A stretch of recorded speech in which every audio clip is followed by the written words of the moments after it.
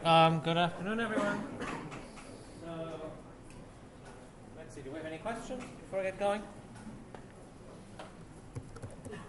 Questions?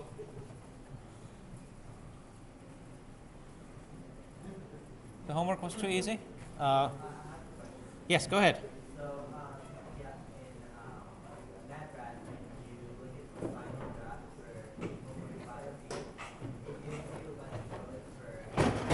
Hold on, homework 5B. Let me first of all see what it is. Okay. Hang on. You guys remember this thing more than I do. Come on.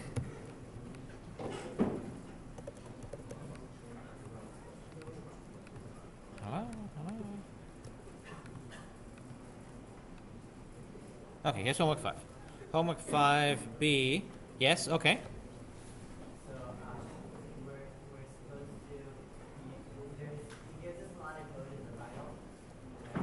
Let's look what it is. So, are we just supposed to add to that? It's just giving us like a few things that we're supposed to add in the rest. That sounds right, yes. So you're supposed to, it gives you the viewer, because that's just a boring class. It doesn't give you the component because it wants you to make two flags. So you need to do that. And yes, then apparently I was nice in the flag itself that I gave you a bunch of code already, and then I said, just fill in the various things in here. And I guess I've given away a part of the answer, right? You still have to figure out the dimensions. I think I've given you more than I meant to.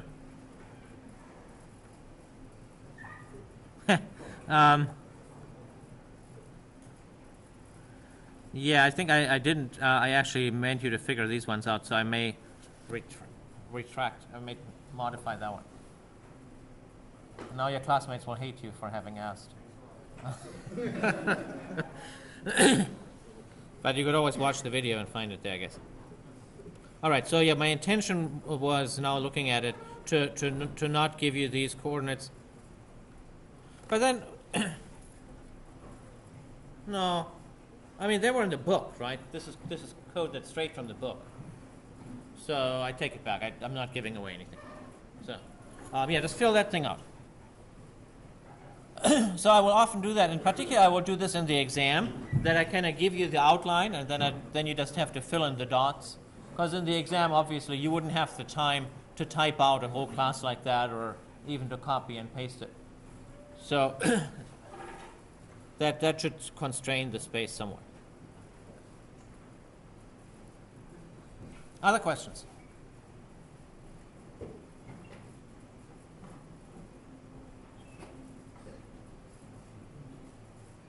I just want to make sure that you understand that with these graphical programs, NetBrad really can't do very much for you.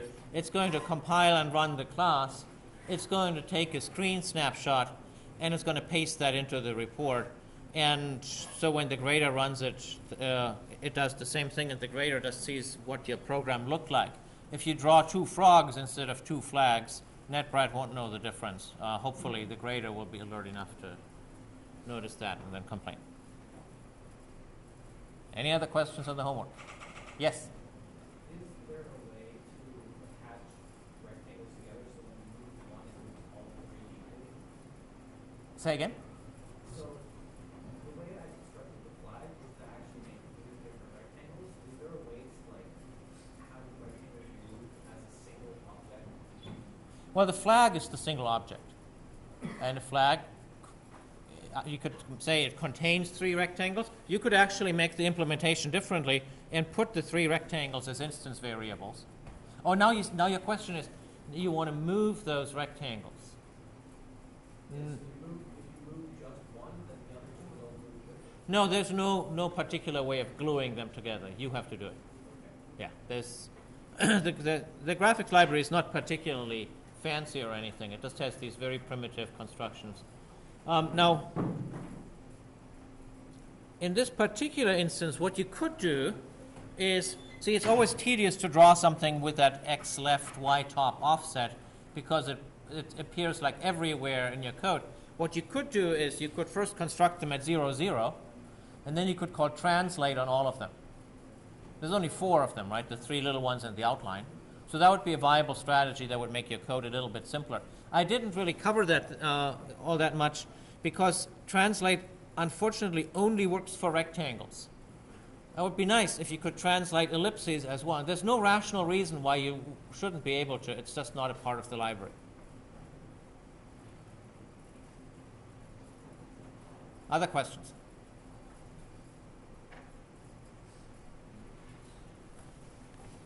All right. Let's see if there were a few questions on what to expect in Part A, what it should actually look like. And I guess it's a little late for the draft. In the draft, you saw a line and then a tiny triangle. In part, for the final, you should expect to see a pentagon. That looks like this. So that's what the bug actually traces out. When you look at the code, you see it makes turns of 72 degrees 5 times, and that's what makes the pentagon. And it happens to be oriented like this. So if you see something different, then you have something wrong. Yes? In the final, I noticed that the code doesn't have a negative, so it's rotated. The code doesn't have... Go to the final, or it doesn't have the curve negative, so what will happen is that it's going to look green, but it's not going to match. I think that's correct. And the reason here is that for the final, I said you should take into account that the y-axis goes a different way. So this is a general problem when your problem space is regular old coordinates. So if you have something that you envision living on the xy plane or the Cartesian plane, then the y-axis goes upwards. But on the graphics coordinate systems, it's always that the y-axis goes downwards. So,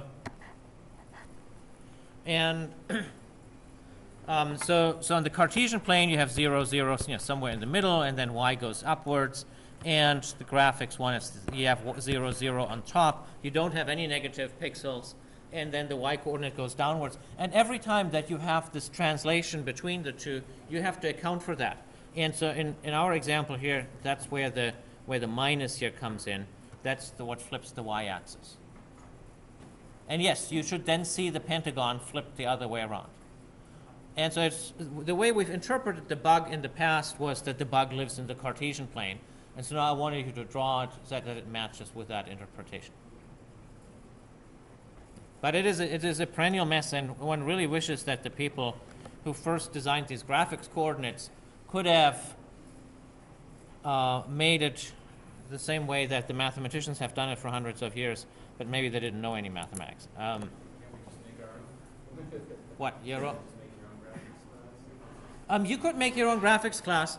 And in a previous edition of this book, I had a version of the graphics class that was beautiful. It had 0, 0 right smack in the middle. Y-coordinates went up the way that every student would expect it. The instructors hated it because they said, well, that's not standard Java. Now the poor students have to learn standard Java and Horstman's graphics class. Never mind that the thing took about 2 minutes for every student to learn. It was the instructors where it must have taken hours, and they objected to it. So I had to take it out. Anyway, it is something that occurs all the time, so it's a good thing it's a good issue to be alerted about. So let's make sure that you don't forget that little minus there. The grader is instructed to stare at the pentagon, and if it's the wrong way, you're going to lose some points on it. Yes? I noticed that when you looked at the graph, it had 6 time segments. Yes. One for the big line. Yes. 5. Yes. And then when you look at the final, you only see 5. Yes, and there's a reason for that, and that is that in the draft, in the draft I first moved to 100, 100. And if I had not done that, then the Pentagon would have been even more unrecognizable, because then it would have hovered up here in tiny pixels, most of which would have been cut off. And I thought that would raise so many questions that I was better off having the bug travel and then make its tiny movement here. In the final version, I did not do that because that would have been entirely counterproductive. The whole point of the final version was to move the origin somewhere in the middle of the display. Other questions? Yes?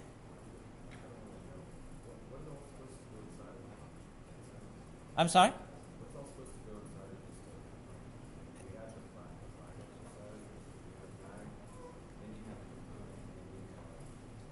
I see. So generally there is 3 levels of classes. There's the viewer, which is totally routine. It just shows the component.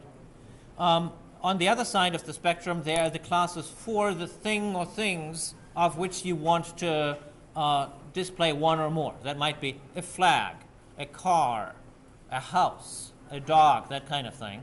And the component is the one that's responsible for showing one or more of those. It would construct a house and show it. It would construct 2 flags and show it. What's that? Well, it depends on I would say no, because a tester has a very specific role. A tester is there to test a class, get some outputs, and compare those against the expected values. The component doesn't do the latter part. The component has no way of comparing. It just brings it out there for the human eye to see.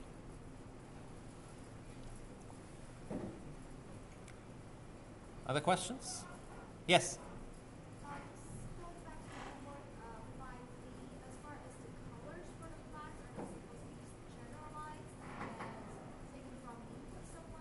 I see. Okay, that's a good question. So from the point of view of the flag, any 3 colors should work. So let's look at the flag class here. Oops, wrong one.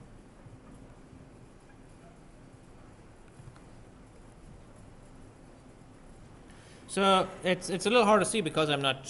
It's been cut off here. It takes 3 colors in the constructor. Oh, I know where you can see that. You can see that in the draft.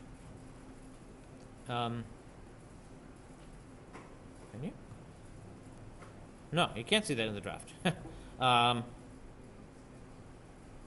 It just says that. So in the constructor for the vertical flag, you pass any 3 colors, and the vertical flag will then draw itself with the 3 colors that were passed in the constructor. Now, one could conceivably write a program that puts this vertical flag to use, that prompts the user for 3 colors in some way, but you don't have to do that. Instead, what you do in the component class, you make 2 specific flag objects, and in those constructors, you specify the color. I guess since the draft deadline is over, I can just quickly do this here. So this is the one where the actual flag was hidden. So should I do it in here, or should I type it up in NetBeans first? I'm going to do it in, no, not NetBeans, in BlueJ first, because it's so tedious to compose anything here. So give me a minute and I'll start BlueJ. And this is homework 5B.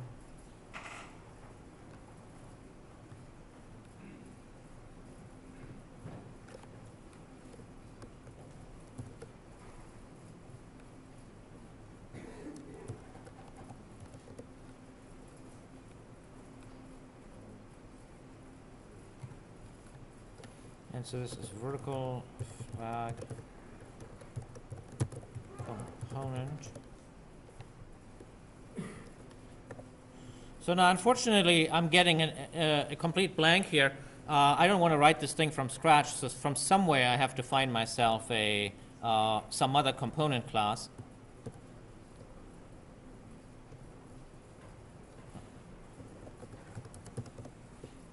So let me just find one real quick.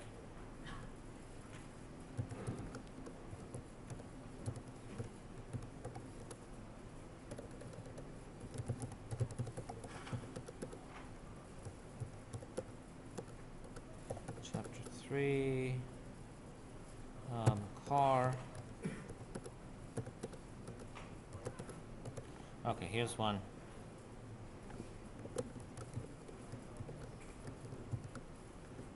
And I prefer doing the copy and paste so that I don't have to worry about misspelling any of the stuff.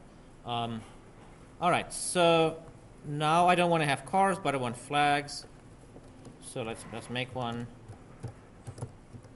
Flag 1 equals new flag. What do I specify?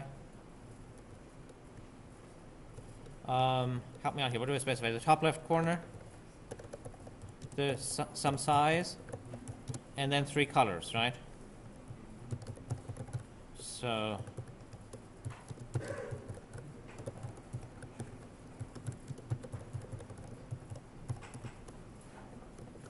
I'm sure I need to import color.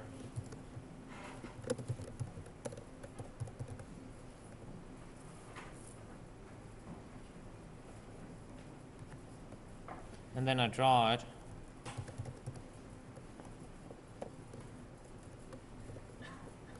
So this one here I can't test in BlueJet because I don't actually have the code for the flag yet. It was vertical colored flag?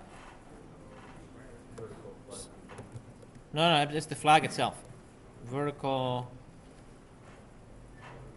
I think it's vertical flag.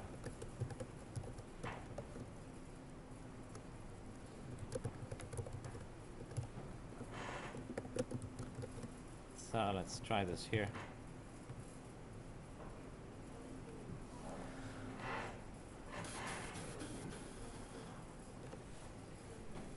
Oh, I didn't give it the right name. That's the drawback of copy paste. No, I'm doing it in the wrong place. Here.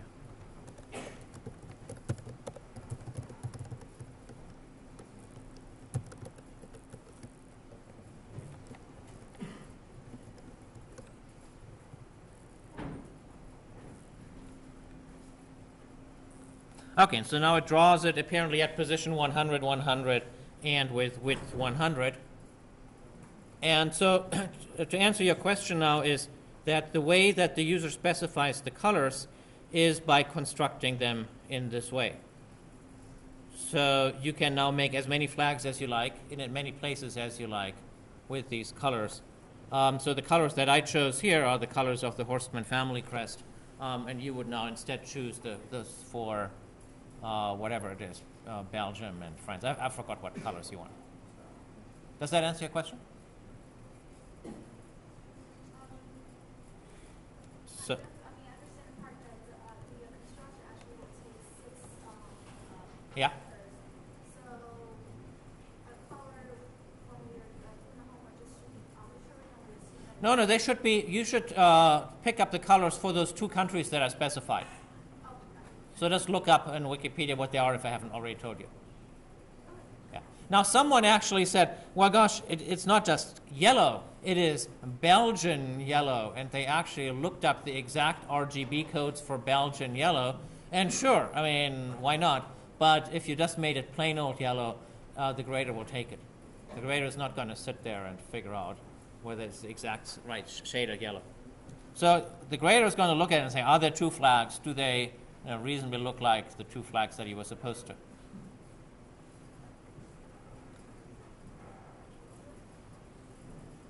Any other questions about this? All right. Let's move on with the lecture.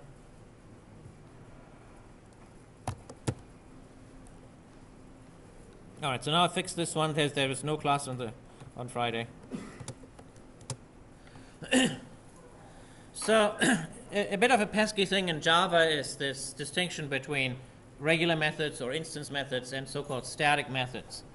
So in Java, numbers are not objects, and so you can't invoke methods on numbers. So here I have a number x, and now logically you would say one should just be able to say x dot square root. And in fact, in some other object-oriented languages, that's perfectly fine, but in Java it just happens not to be fine. So in Java, you have to do it differently, and you've already seen last time how to do it. You use the method which is called math.squareroot, and you feed it the x as a regular explicit parameter. So this is an example of what's called a static method, It's not called a static method for any good reason. It just is. It's not like static in any normal sense of the word. It's a term that was used for historical reasons, and one just has to remember it. And the static methods belong to classes just like regular old methods, but they don't operate on objects. So when you call them, you put to the left of the dot, you put the name of the class to which they belong. So square root is a method of the math class, and whenever you want to call it, you say math.square root. Every method is a method of some class, so you always call it either with an object on the left, if it's not a static method, or with a class on the left, if it is a static method. And that's really all that you need to know about them.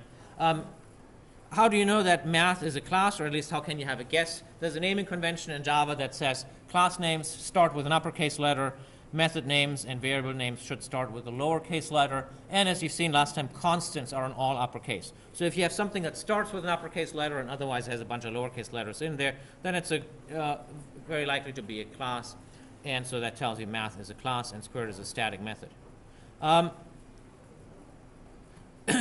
Over here, when you look at system.out, notice that system is a class, and out is defined inside that class, and it actually is, as it turns out, a static variable, and we'll learn more about static variables in chapter 8. Do I want to do this? No. Oh yeah, well, whatever. Just to see if anyone remembers this. All right.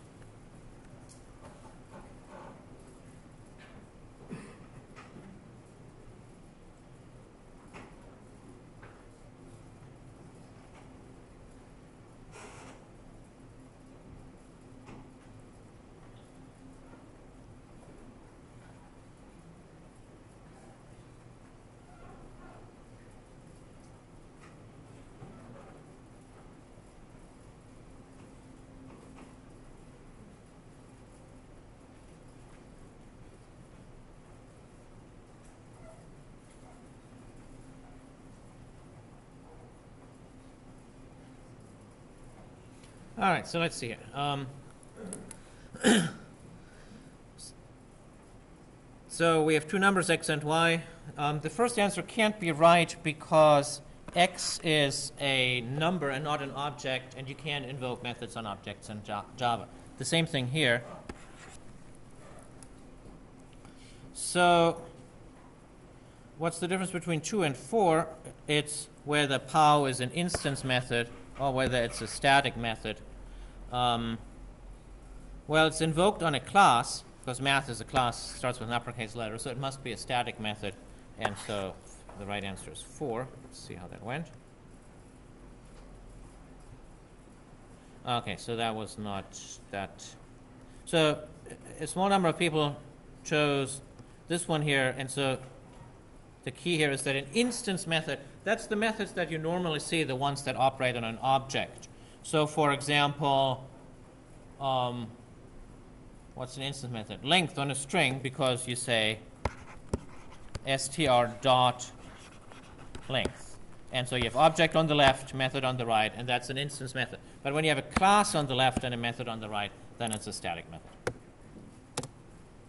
Ah. Well, since it's going so well. Oh, yes, I actually do want to do it. This one is harder.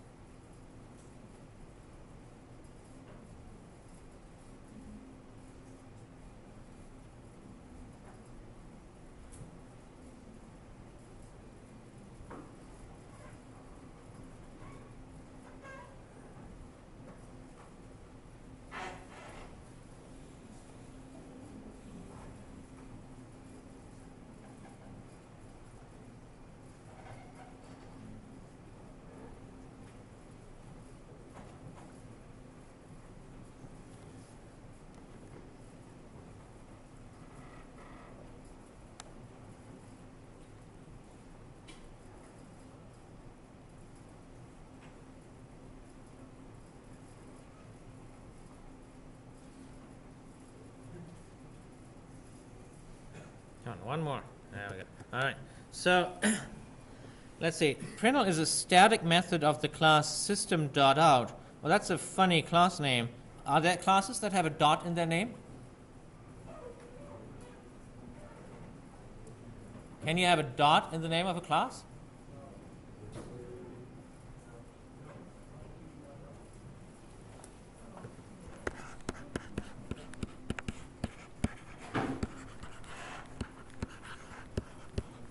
So yes, you can have a dot in the name of a class.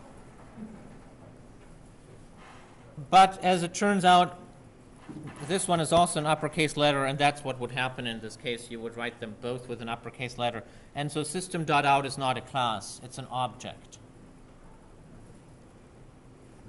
And I told you before it's an object, and you might have remembered from that, but so it's, even though it's conceivable to have a class with a weird name like that, it is an object.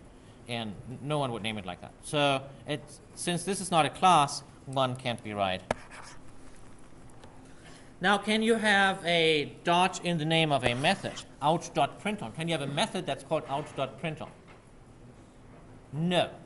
You cannot have a dot in the name of a method. So classes can nest. You can have one class inside another. That's what's happening with ellipse2d.double. But methods, they can't. So that can't be a method. So println is, in fact, an instance method. So that means when you call println, you have an object on the left, and you have parameters to the right. The object to the left is system.out, and that is, in fact, an object. And then here the call we have is here. And now the difference between 3 and 4 is, what is the implicit parameter? Is the implicit one the one on the left or the one on the right? It's the one on the left. So this one here is the implicit, and this one is the explicit. Because when you code up the method, the explicit are the ones that you mentioned. All right, so let's see how that went. Okay, that is a cleverly crafted question. So have a look at this again. I know it is confusing, and so you need to understand, a static method is one where it doesn't operate on an object on the left. It's just tossed into some class. And so I realize it's somewhat unintuitive what happens with system.out, which is why I came up with this great question. So one more time, system.out is an object, and it's the object that represents the console. On that object, one can call .println. Now it turns out there's other objects on which you can call println. Later on we're going to be doing file output, and then on a file you can say println, and then it shows up in the file except and not on the console. So the method is the same thing. These objects belong to the same class, but they they just are mapped to different destinations. All right. Moving on, strings. So we've seen the string class already in chapter 2. A string is a sequence of characters, and all strings are objects, so it's only numbers that are funny. Strings are perfectly normal objects. We already know this terminology of a string literal. It is a string that is defined literally by telling what characters are inside. There's special syntax for it. We've already seen the length method. When you have any old string, you can invoke length. So this is an instance method. You see the dot here, and it returns the length of a string. There's the notion of an empty string. An empty string is a string that has no characters in it. Now, why would you ever want to have an empty string? Sometimes you just want to denote that someone, say, has said nothing. Like you might have a response, that might have been a question, say, to a presidential candidate, why they haven't returned all their tax returns. And the candidate might have said nothing at all. In that case, the empty string would denote that. Yes? So the area without you don't have to put that string in the variable. No. You can type anything in the variable. Yes, you can put. It's like This is a string, And you can invoke a dot with the string method on any old string. You don't have to put it in a variable. That's just the way it is. I mean, similarly, when you pass it as a parameter, you don't have to put it in a variable. In the reason for confusion might be that in C and C++, for technical reasons, this wouldn't work, particularly in C++. So if you've had C++, it turns out that it's not the right kind of string. But in Java, it's perfectly logical and it works fine. So, and you can try that as always in the BlueJ CodePad here.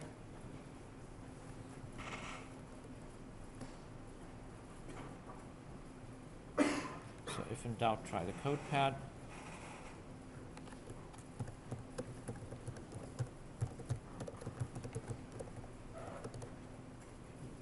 Then it says 5. But if I say Harry.length without the quotes, then it says it doesn't know what the variable Harry is. It thinks it's a variable. Let's try it with the empty string. And it says the empty string has length 0, which is kind of what you would expect. All right.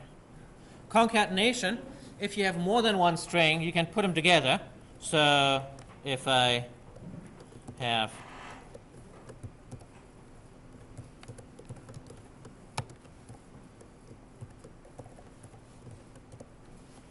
two strings, they get together like that. As you notice, there's no space in between, so that's maybe not so pretty, and we can easily fix that by adding a space. And now there's a space. So whatever you put in those strings gets just smashed together to make one long string. And the technical term for smashing those strings together is called concatenation, which you must admit sounds so much better than smashing the strings together. All right.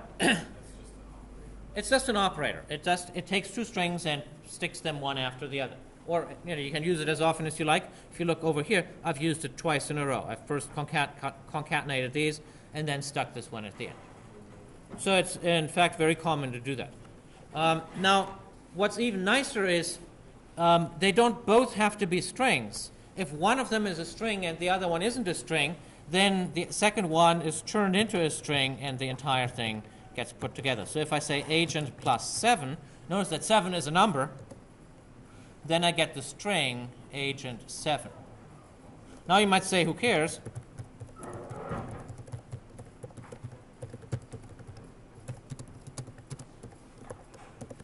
This is, oops, I forgot the semicolon. Let me add that. This is something that happens all the time when you produce output. Because when you produce output, you usually have some mixture of text and numbers.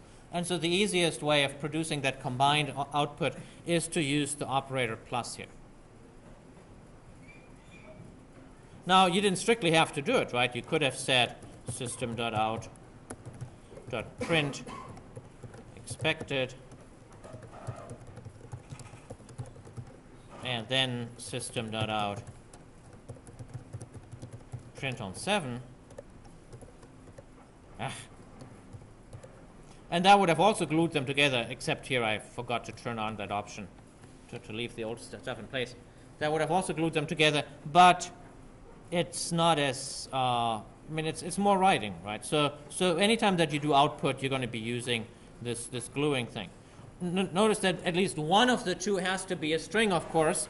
So if you say 7 plus 7, then that's good old 14. But watch this. Now I've taken the empty string, added a 7 and another 7, and this one here is now already the string containing 7, and then I added another 7 as a string concatenation afterwards, and that glues it together. So it's maybe a little bit unfortunate that they used the exact same symbol, the plus symbol, for gluing strings together and for adding numbers. There's plenty of other symbols to go around, but that's what they've just chosen to do.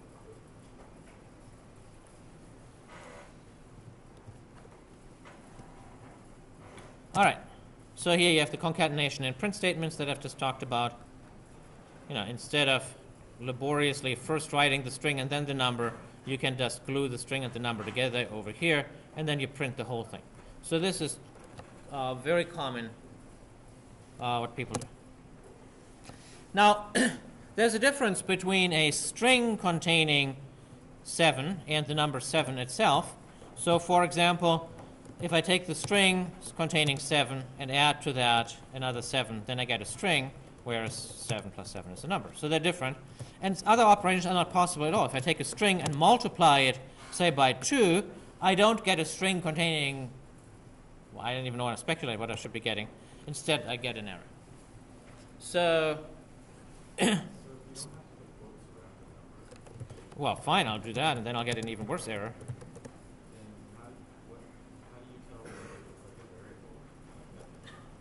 Well, a variable has a type. So,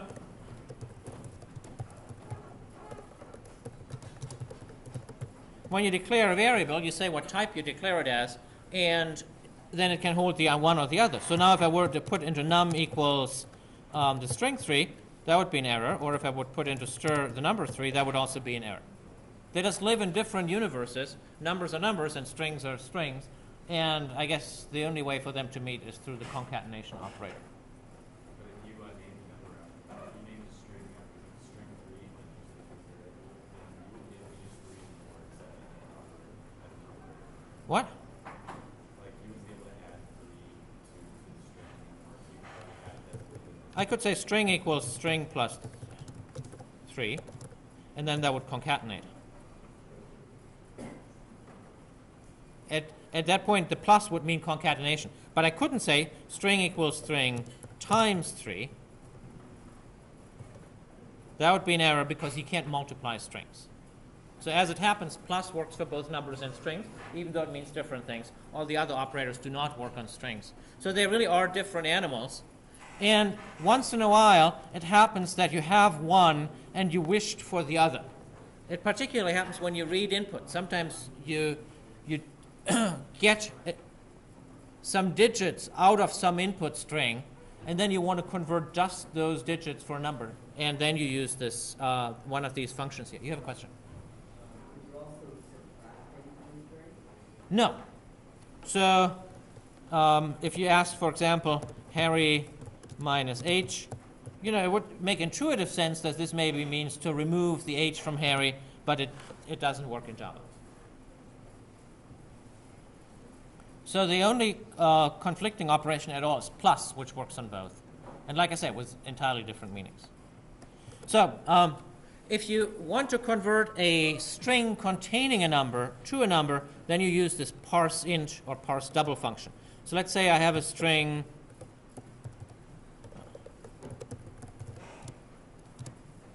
A, and that contains the number 1, 2, 3. It's not a number. I can't multiply it by 2. But if I want to get a number out of it, then I would say int n equals integer.parse int of A. And now n is a number. You can see here 1, 2, 3 as an integer. And now I can say n times 2, and that'll work just fine. So so often that does happen. Conversely, if you have a number and now you want to make it into a string, that actually is a bit simpler. So let's say I have a number 1729. And now I want to turn that into a string. You can simply add the empty string, and that concatenates it with the empty string, and now you get the digits in a string. Now, why might you want this? When you have a string like this, you can reverse it easily. So let me do that. String digits equals quote plus 1729. Then I could say digits reverse. Is it reversed? All right, I'll just call length. I don't know if there's. Okay, now it tells me there's 4 digits. So if someone asks you to write a program that reads a number and then tells you how many digits there are, this is a simple way of doing it. Convert it to a string and compute its length. So ever so often these conversions are handy. Substrings. Substrings are important. So oftentimes it happens that you have a string and you want to extract a piece of it. So for example, with the agent 007, you might want to just get that number, the 007, and then convert it to an integer. Or here I have this example where you have the string hello world, and you want to extract out of it the hello and then the world. So there's a method to extract substrings called substring. It doesn't ruin the original string. It simply copies out the substring at the positions that you specify. The way you specify the positions is a bit odd. You specify the starting position, and the starting position for historical reasons starts at 0. So it's common in programming languages to start counting at 0. And so a computer scientist might count the people in the first row as 0, 1, 2, 3, and then conclude that there were 4 people sitting there. So, and this follows the same convention. There are advantages and disadvantages of the convention, but it's not for us to argue. That's what we have to do. And the next index here, the 5, is the first position that we don't want to include. So let's see how this works here with this particular example. We start at 0. We then include 1, 2, 3, 4, and the 5 is the first one that we don't want, so that extracts the word hello. Let's extract the word world the same way. We want to start at position 7. We don't want position 12, that's the exclamation mark, so we call from 7 to 12. Yes? If we wanted to extract the exclamation point as well, we would use 13. Absolutely. So if you wanted the exclamation mark, then you would say the first position that you don't want is 13, which doesn't actually exist anymore. You surely don't want it, and you would put a 13. So what happens if you extract starting at 13? Well, let's give it a try. So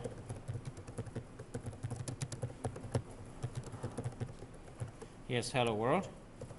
And so if I extract, first of all, the one that we've seen from 7 to 12, that's world. From 7 to 13, that's world with the exclamation mark. And now let's say I want to see what's after the abyss, what's from 13 to 14, or even just from 13 to 13. From 13 to 13 is the empty string, because I'm saying give me everything starting at 13, but don't actually take the 13. I don't want it. But if you go one further,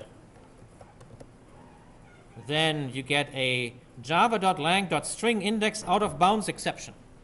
So a java.lang.string index out of bounds exception means that you have done something very bad in plain English. What you've done is you have used a string index or a string position that was beyond the valid positions. And when you do that, your program dies with that message. So the best way to go to the end would just be use the greeting.length. Yes, so if you needed to know how far you can go, you use greeting.length, and that gets you the first index that's no longer a part of the string, really, because the length of this particular string, let's try this, is 13. Yes. And so this will happen to you a lot in the next few weeks as you take strings apart. It's a very, very common error to accidentally go past the end, and then you'll get that exception. All right, so let's practice this real quick.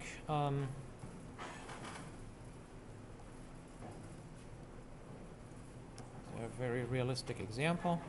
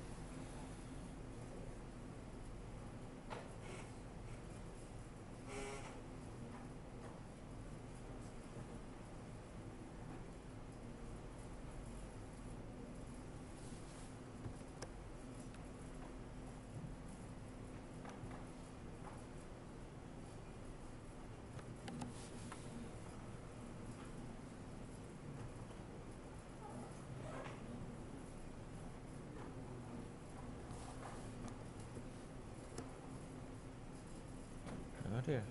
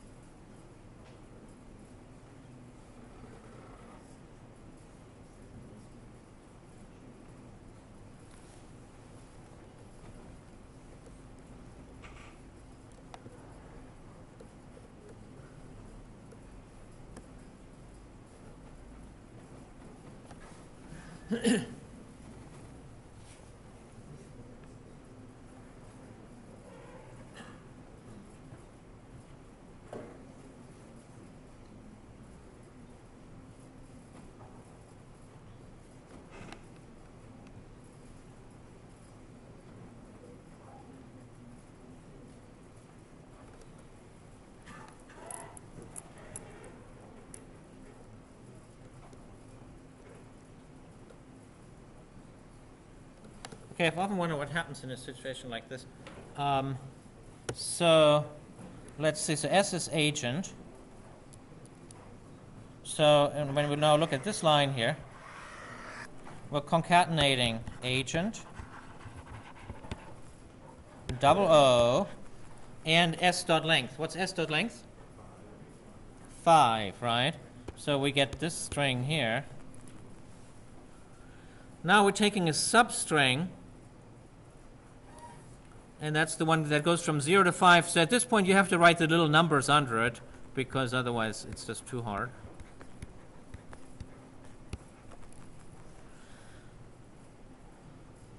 So we're taking the substring that goes from 0 to 5, that's agent, because we're not taking the 5. We're now taking the substring that goes from 6 to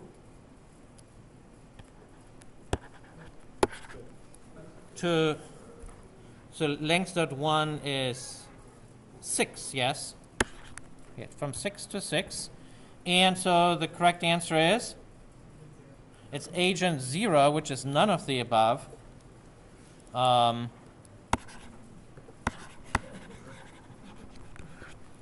now what should I check? Apparently 86 people had no trouble checking something. Let's see what they did check. Oh, it does say agent 6 here. Oh no. Okay, never mind. So it's Agent 0. It should say just agent 0. oh, it's just saying agent 0. Okay. Okay, so it's agent 0, not agent 6. All right. So, yeah, that's too bad. So I should fix that clicker question. Let's see if people. Yeah.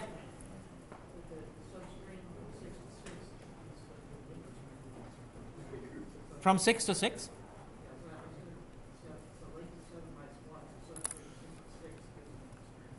Oh, that sounds even better. Okay, let's do this again. So agent, we had 0, 0, 6, right? And then let's put the little numbers before us. 0, 1, 2, 3, 4, 5, 6, 7. No, 0, 0, 5. 0, 0, 5, because the length was 5 before. Here, right? Well, it does, but I haven't changed S yet. See, it first computes the left-hand side, and after it's done computing the left-hand side, then it makes the assignment, sorry, the right-hand side, what am I talking about? It first computes the right-hand side, then it moves it into S. So it has not yet moved it into S, so right now when it evaluates S dot length, it's still 5. Even if I put in parentheses, so the parentheses have no effect on the assignment. So if I were to put like this thing in parentheses or this thing in parentheses,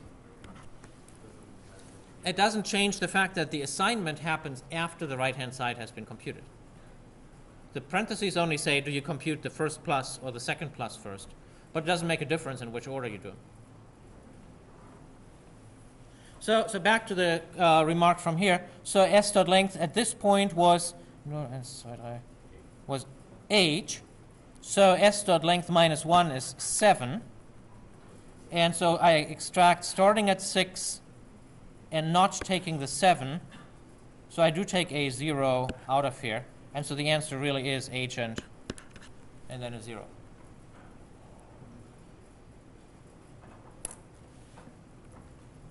So let's actually see if we can't cheat and put this into here. And there it is. Okay. So as a tip, I mean, you could perfectly well have BlueJ open, like during the exam, for example. I would never ask an exam question like this, right? Because you could just have BlueJ open and paste it right in. But at least that way you can see whether you're on the right track. All right, I'll have to fix that. Okay, why do I have these here? I do want to say a couple of words about the fact that nowadays, certainly in Java and most other programming languages, there's plenty more letters than what's on your American keyboard. So here's, for example, a German keyboard, and when you look over here, you notice that here you have the umlauts, here you have the double S. And so people in other countries have all sorts of keyboards with all sorts of different characters, and they're all perfectly valid characters, and they can be a part of a string. In fact, here is an alphabet that looks stranger to many of us, and any of those characters could also be put in a string.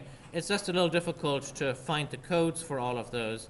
And here you have some Chinese letters. They too can be a part of a string.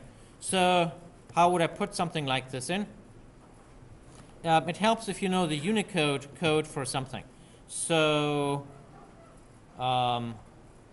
you write the Unicode by writing a \u and then the letter. And so as it happens, the trademark symbol, as we all know, has Unicode 2122, trivia fact of the day. And so here's how you can include it. Now, if you wanted to know the Unicode of some other letter, let's say the Greek letter pi, then you ask Google.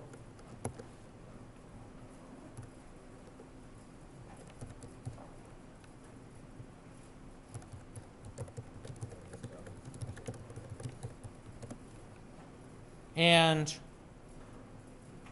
here,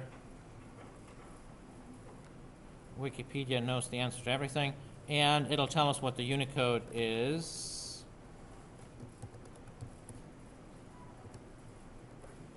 Here. So Greek small letter pi is Unicode. Here it has this symbol U plus 03C0, but the way you do it in Java, you say \U and then 03C0. And that's now a string containing the letter pi. You can have as many as you want. So if you want to trademark the letter pi, you just string one after the other.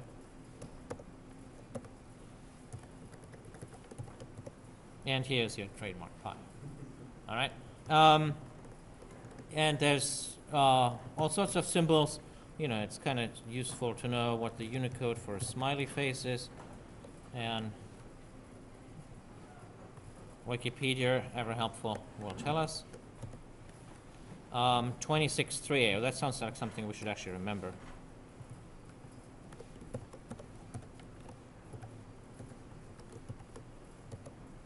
And so here you have a smiley face character that you can now include into your output as needed. All right. Okay, finally, reading input. So far, we have not had any program that communicated with the user, really. The program ran, produced some output, and that was the end of it. But real programs, of course, do take input from the user, and now we're finally learning how to do that. So that'll be a big thing going forward, that we can write programs that are interactive, that take any amount of input.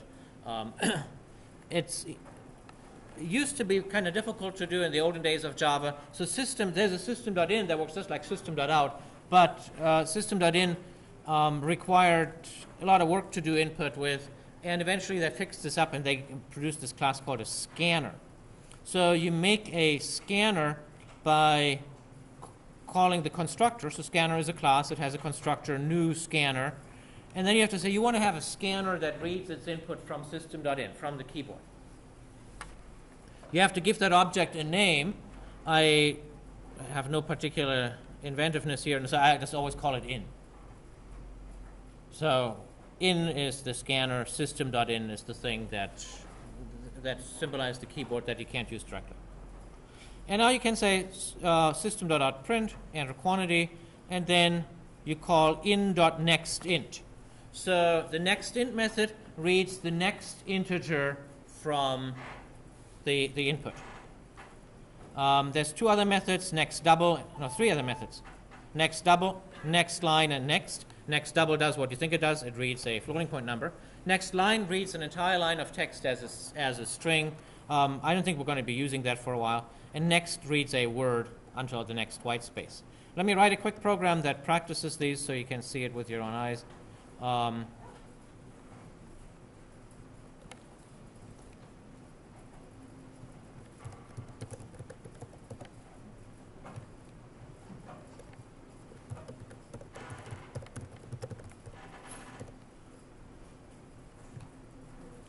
I have to do this by hand because there's no really convenient way of doing this in the code pad. Public static.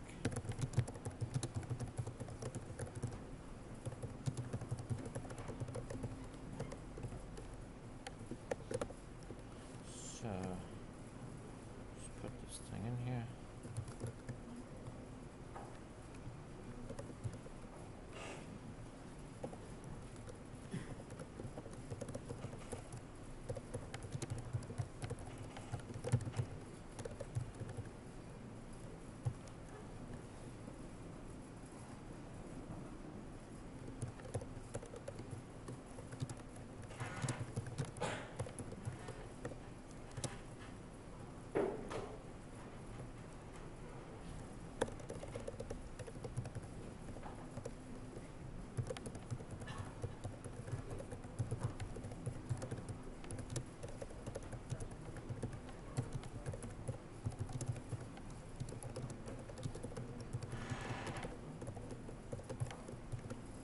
All right, so here I'm reading in an integer, and then I'll print out that integer plus 1.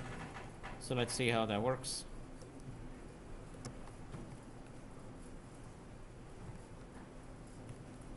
So it asks how old are you? And it says next year you'll be 1 year older. It's the way it is. So I've put in I've called next int here. Now let's just try a couple of variations of running this. And if I put in something that's not an integer, then I get an input mismatch exception and the program dies. For right now, I think for the entire semester actually, we're going to assume that this never happens. So you can assume that NetBrad and the grader won't ever do this to you. At the very end of the semester, we'll have situations maybe where we start taking those things into account. For right now, don't worry about it. Let's read in a string instead.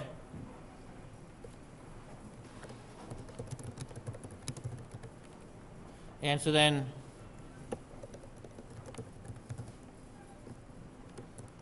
I'd have to read it as a string, and it's called next, not next string.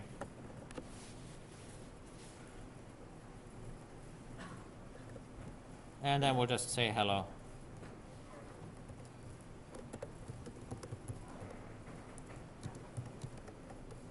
Plus name plus. All right, so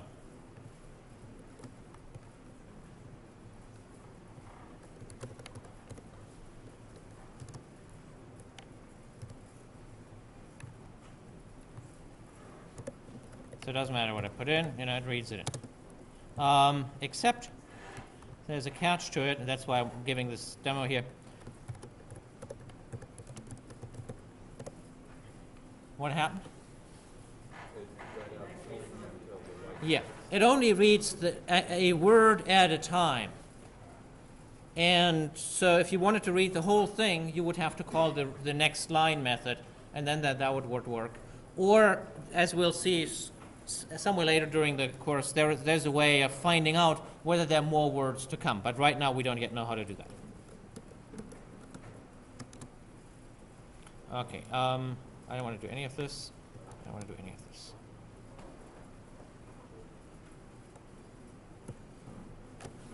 No. All right. The last thing that I do want to do is remind you that there is a practice exam. So there's no class on Monday, and so if you don't know what to do with all that free time, that's where this practice exam comes in handy. So it's exactly like one of the exams that you're going to be taking, like the exam you're going to be taking on Wednesday, except different questions, of course. So go ahead, work through that practice exam. Any questions about the practice exam, put them on Piazza. All right? That's all. So good luck on the exam on Wednesday, and we'll continue the Monday after.